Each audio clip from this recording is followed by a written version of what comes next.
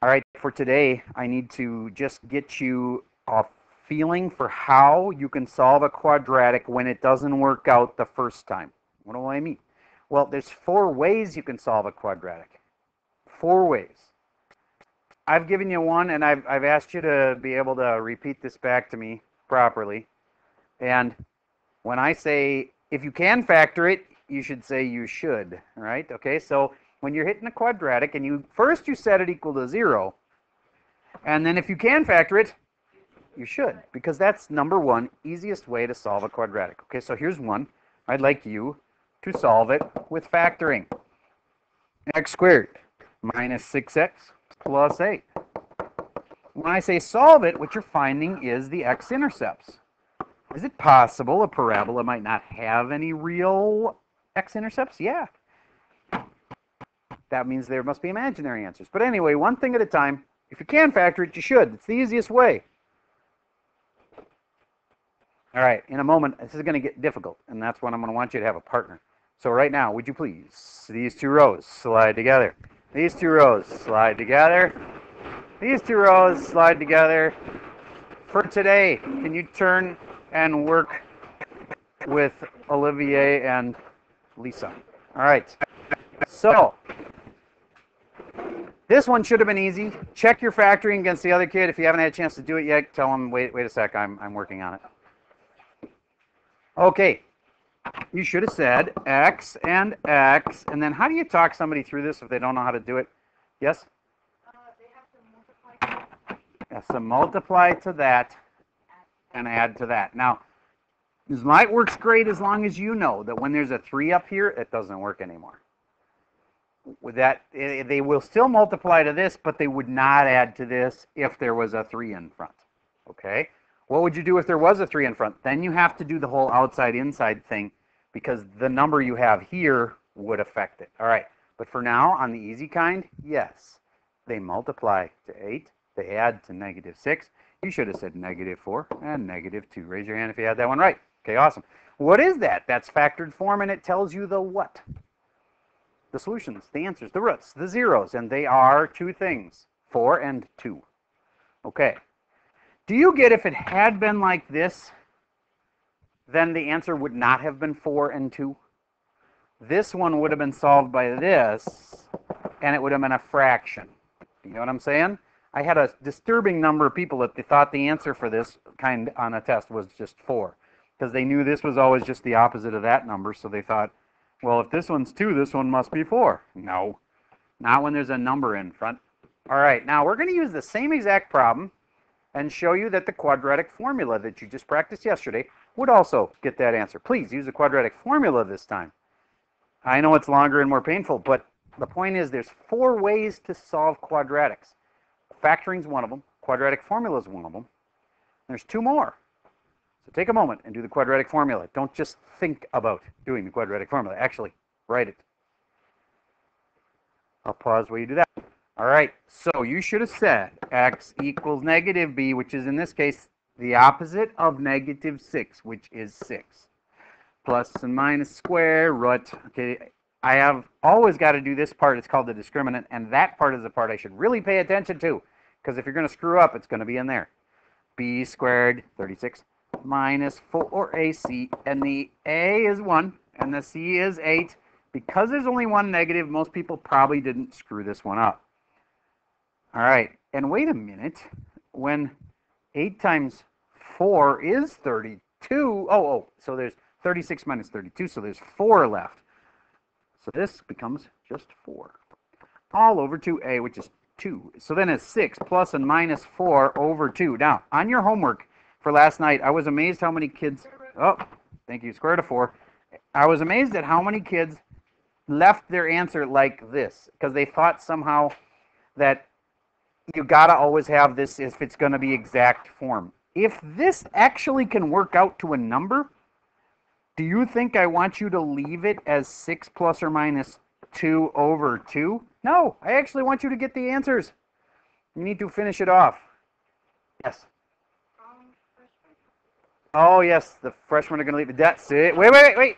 Stay still. Stop. Sit down. Listen.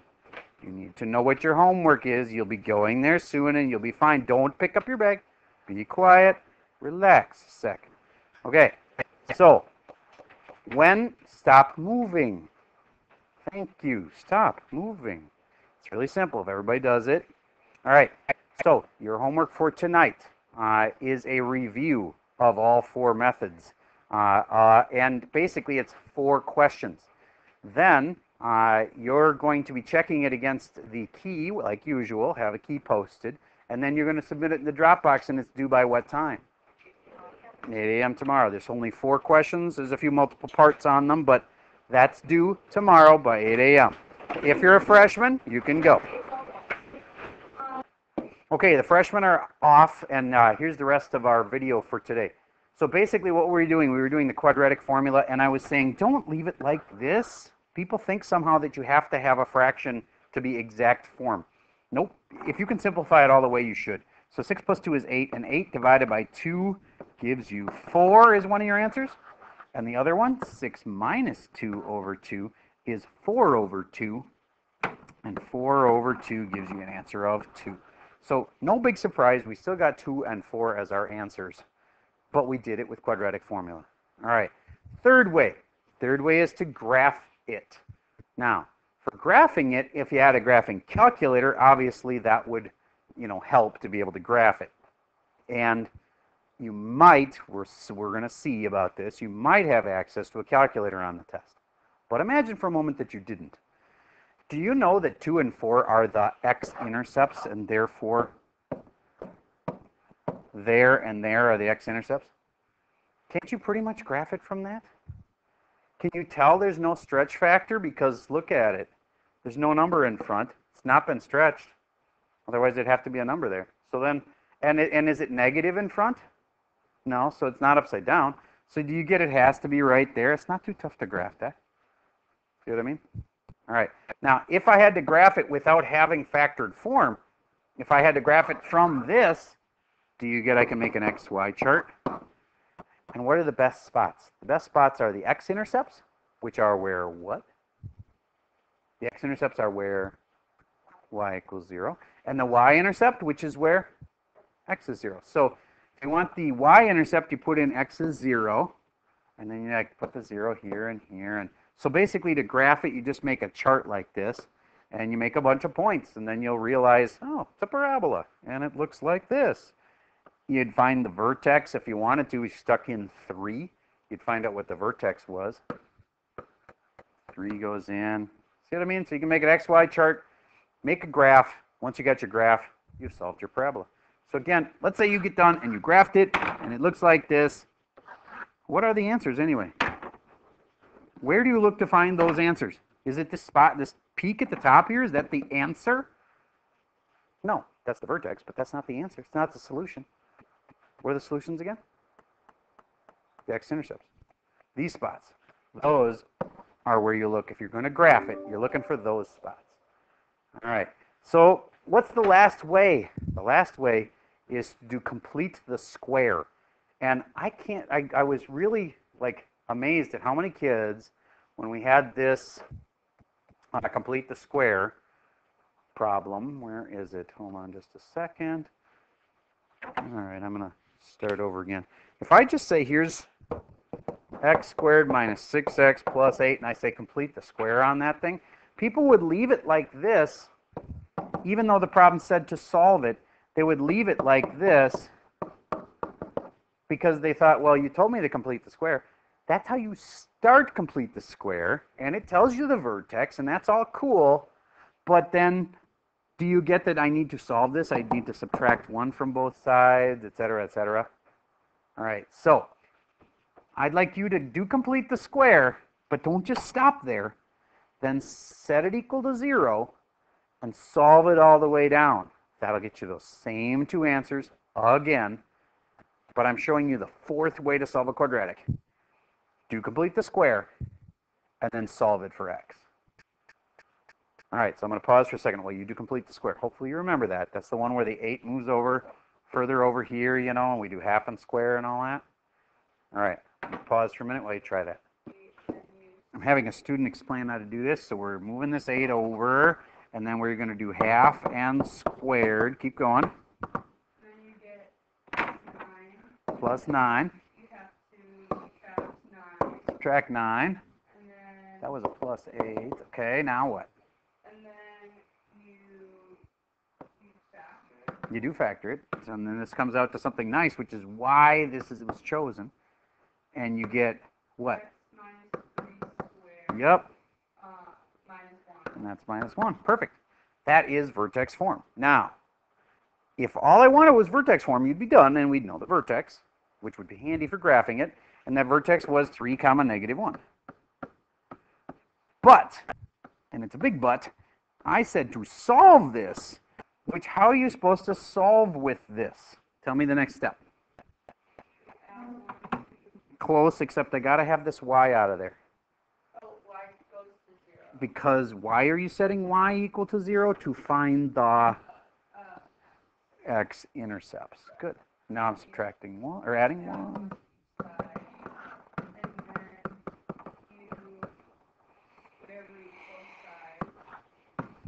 Square root of 1 is 1. Square root of x plus... Yes. Yep. And then you do two equations and you do negative 1 equals x minus 3, or x value. And then 1 equals. You got it. Okay. And then finish it off. We're so close. You add 3 to both sides, and then x is 4, and then you add 3 to both sides. Perfecto. Very nice. That was a lot of steps. You did them all right. Okay, it's 2 and 4. And then it shouldn't be a surprise because that's what the answer has been every time. It's just there was 4 ways to do it.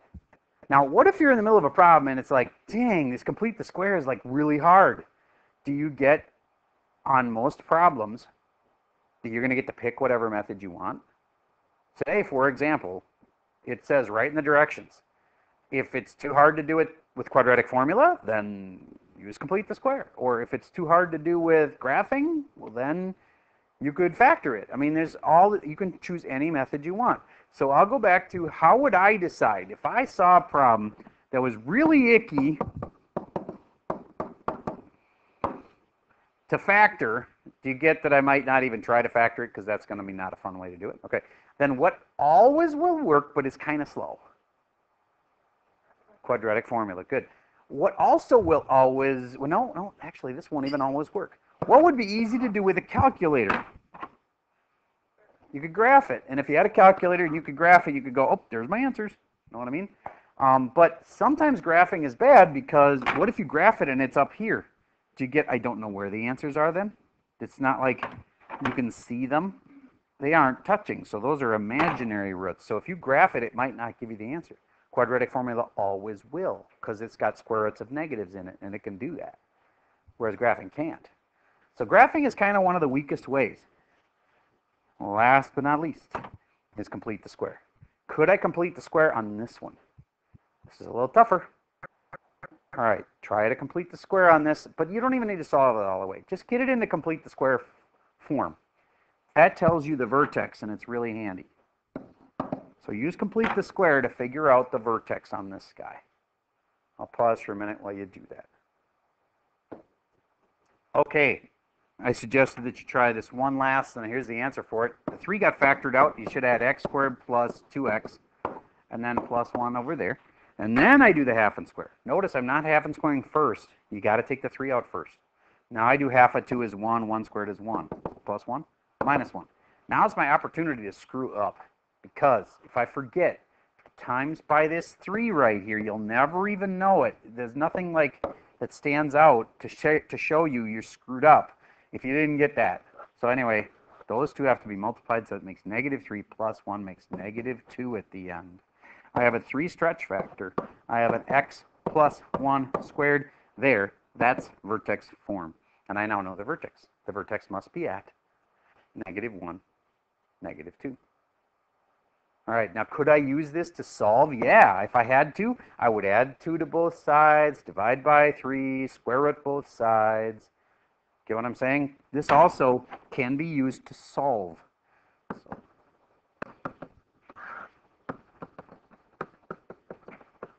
And then I'll just do it really quick. Square root. This comes out to x plus 1 in parentheses, or absolute values. And then I break that into two equations. One where x plus 1 equals root 2/3. And one where x plus 1 is equal to negative root of 2/3. And then subtract 1 from both sides, and you got it. Okay, I didn't ask you to do that. All I asked you was to do this. Were you able to do it? Can you handle that? All right, if you're not able to, you should come up. I got some work times right now where you could work with me. And your homework for tonight is a worksheet. I'm going to pull it up here and make sure you know what it looks like. Okay, and it's this one. And notice it says you may use any appropriate method. The quadratic formula, completing the square, or factoring. And there's one other one, just plain old, well, it says factoring. What's missing? Oh, graphing would be another way. But to be honest, graphing isn't that easy with an XY chart. If you had a calculator, graphing wouldn't be that hard. But all right.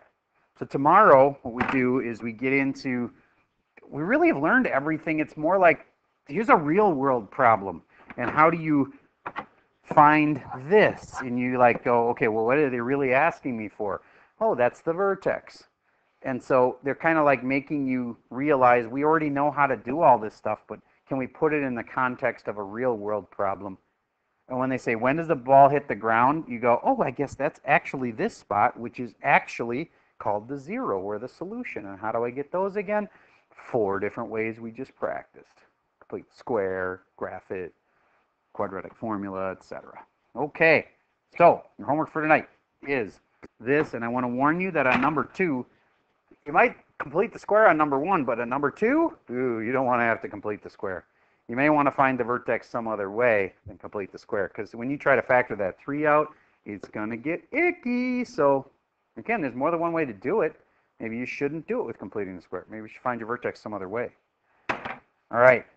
Remember that if you can get a sketch of it, a lot of times that helps. And if you know your roots are like here and here, don't forget that you can figure out the vertex by knowing that it's right between the 2 roots. That's just a little hint. Okay, that's all I got for you for today.